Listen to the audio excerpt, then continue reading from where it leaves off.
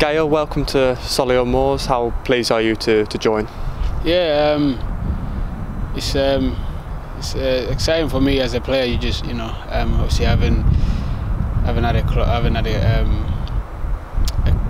club to play for a few months since summer when I was at the African Cup. So, and I've been training with Solihull Moors for the past 1 month. So I'm excited for me just to get back and do what I love to do, which is playing football and expressing myself and helping the team. So I'm looking forward for the opportunity to help the boys obviously contribute to what can be a good season. And you mentioned that you've already trained with the lads. Was that a bit of like a period? No, it actually started. I reached out to them, and because obviously I'm local, so I just wanted to just train while I stay fit. Because I had a few clubs that had to get back to me, so I was waiting, and at the moment, just things hadn't those opportunities have not opened up. So and I thought, this club has got ambition, and it's local for me, and I've been training with the boys, and I knew some of them from like academy times, at Coventry Academy.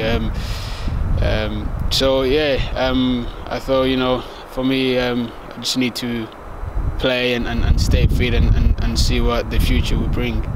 So a good fit all round really, and you've obviously met the lads. Good bunch.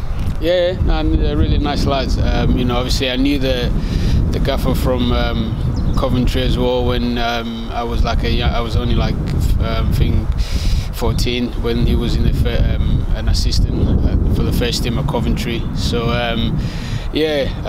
so it's sort of like a welcoming group, from the staff and the boys, and I've enjoyed it.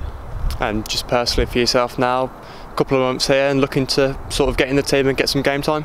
Yeah, that's the main target, and the main goal obviously is to hit the ground running as soon as possible. So I'm just looking forward to obviously represent this club for the short period that I'm here, and hopefully I can for that short period I can have some good memories.